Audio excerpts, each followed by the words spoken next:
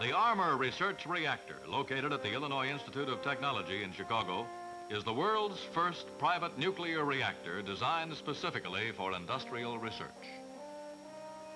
Construction costs for the reactor were borne jointly by the Armour Research Foundation, which serves as owner and operator, and by 24 private industrial organizations. This nuclear reactor was designed and built by Atomics International. It opens an entirely new field of research for industry by providing a continuous on-the-spot source of neutrons, high-energy gamma rays, and radioisotopes.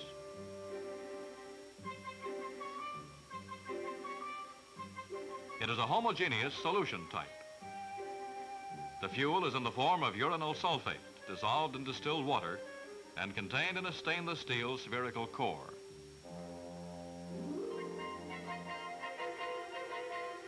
Cooling for the core is provided by 10 sections of stainless steel cooling coils located within the core. The sections are connected in parallel and have a total length of 90 feet.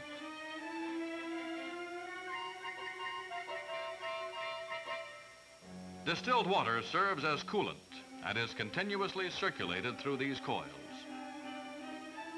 During core assembly, a series of tack welds was made to hold the two core sections rigidly in place.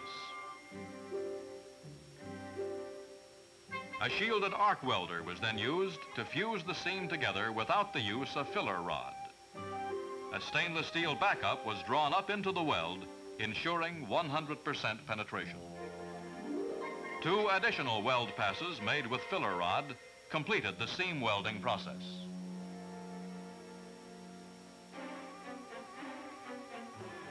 The core and fuel solution overflow assembly was inverted to facilitate installation of the graphite reflector.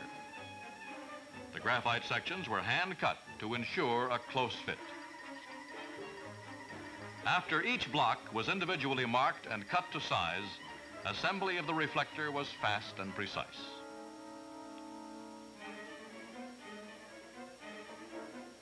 The tight fit around the core ensures a maximum of reflecting material in the most important region for high reactor efficiency. A tube which extends through the center of the core permits specimen exposure in the region of maximum flux density. Special safety features are included to ensure completely safe operation in densely populated areas.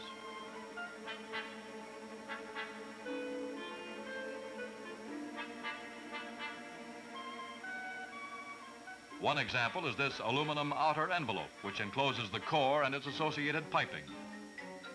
If maintenance should be required, the entire core unit can be removed and reinstalled.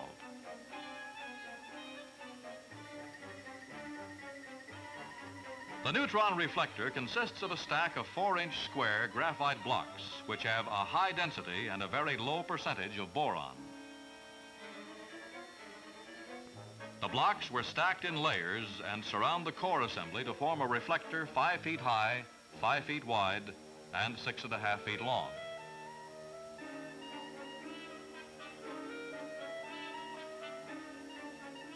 The exposure ports were plugged with wooden packing dowels prior to shipment to the reactor site. This assured proper alignment of the moderator blocks during transit.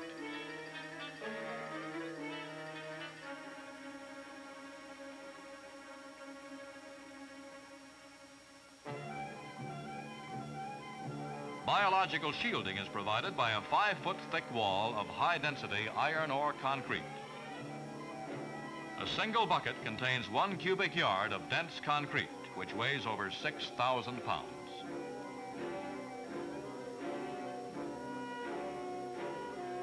The dense concrete surrounds the reflector assembly and sub-pile room.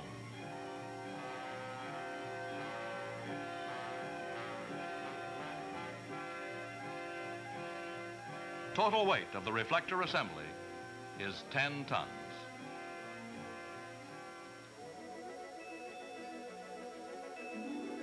The instrumentation system, which terminates in the control console, consists principally of circuits to monitor and control reactor power and to display information on the performance of the gas handling and cooling systems.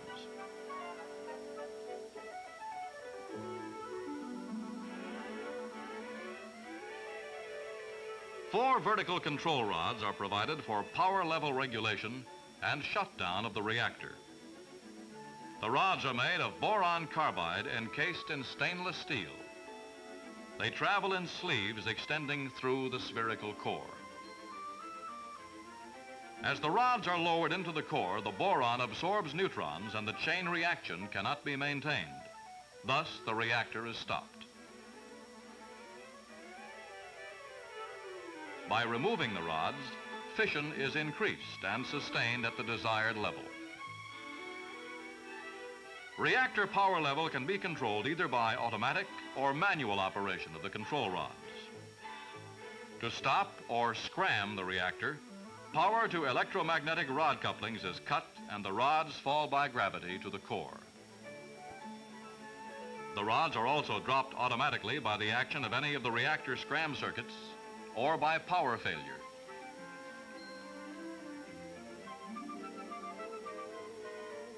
Reactor fuel is uranyl sulfate dissolved in light water. The uranium is 88% enriched in the 235 isotope.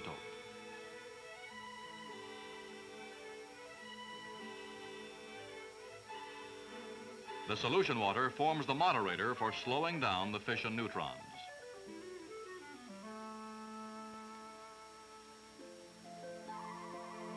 An inherent safety feature acts to shut down the reactor in the event of an abnormal power rise, even if its mechanical devices should not function. This feature results from the negative temperature coefficient and negative gas coefficient. Fuel solution temperature increase is indicated by a shift from yellow to red. The negative temperature coefficient results from the expansion of the fuel solution as its temperature rises.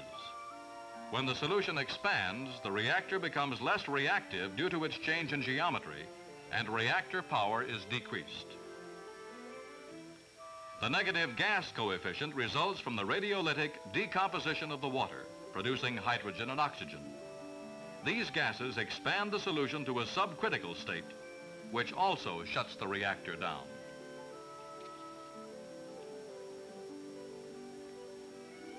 If a power surge should ever be great enough, it would force a portion of the solution into the overflow chamber above the core. It would leave the reactor in a subcritical state, and the appropriate corrective action could be taken. The solution would then drain slowly back to the core, and the reactor could be started once again.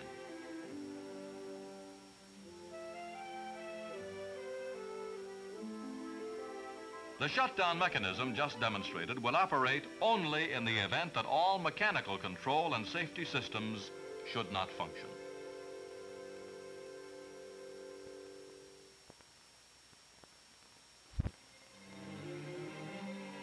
The horizontal thermal column is 5 feet square and is shielded by a motor-driven dense concrete door.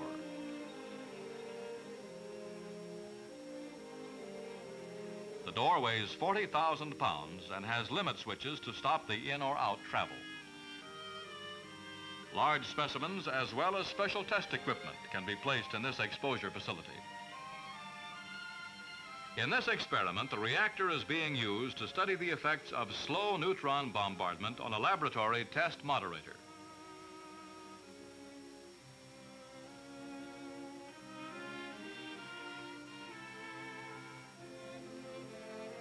A fast neutron beam is also available when graphite stringers are removed from the center of the thermal face.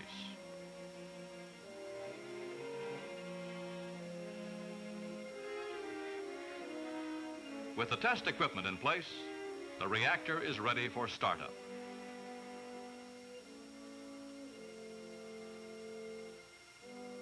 Since radioactive materials are present in the reactor and are handled in the experiments, a positive means for controlling the atmosphere in the reactor room is provided.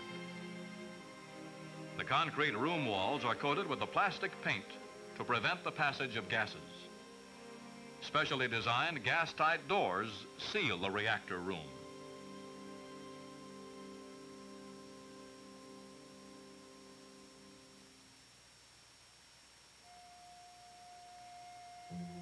From the control console, the operator monitors and controls the complete operation of the reactor.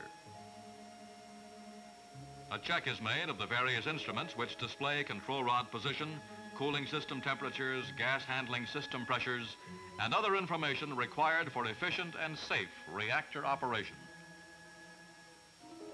As control rods are withdrawn from the core, the fission chain reaction begins. Technicians in the control room and on the reactor floor talk with each other over an intercommunication system. In this way, information presented on monitoring equipment set up adjacent to the reactor may be instantly and continuously compared with control console data. The heavy concrete biological shielding which surrounds the reactor permits personnel to remain in the reactor room during operation.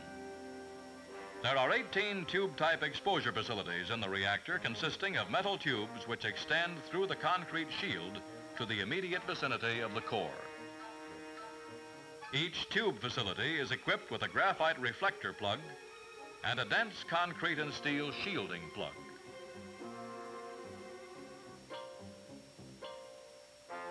Access is gained to the region of maximum flux density through a central tube facility which extends through the center of the core. Nuclear reactors have a variety of practical applications.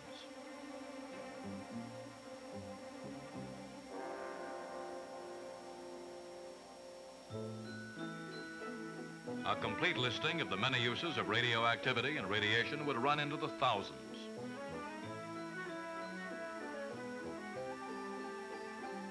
Among the current applications is the development of new chemical processes and products. Here, a radioactive carbon isotope is being transformed from radioactive carbon dioxide gas to a radioactive organic liquid. This is a useful tool for research on plastics, synthetic fabrics, and pharmaceutical products. A laboratory technique known as activation analysis is coming into widespread usage. Impurities too small to be detected by chemical or spectroscopic analysis can be detected by irradiating a small sample of material and then measuring the activity thus produced. By studying the gamma energies emitted, impurities present are identified and analyzed. The effects of radiation on transistors and semiconductors is being studied. A transistor which has been irradiated in a reactor undergoes a series of stability tests. Research of this type plays an important part in the development of new materials and techniques for electronic applications.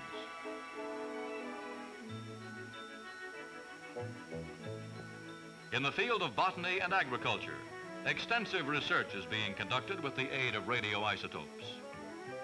Here, an analysis is made on the absorption of radioactive phosphorus into the structural components of tomato plants. This is a study of drought resistance, protein formation, and growth itself as affected by water shortage. Without the aid of radioisotopes, many phases of this work would be impossible.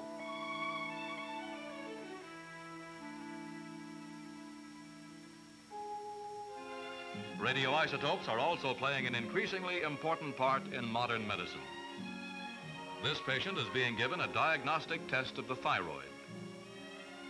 Before this test, she drank a solution containing a tracer amount of radioactive iodine.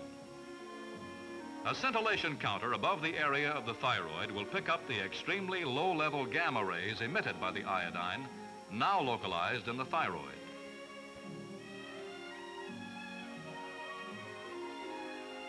The impulses from the scintillation counter are sent to a recording chart to indicate exactly how the thyroid is functioning. Prior to the use of radioisotopes, such a diagnosis was difficult and frequently required surgery.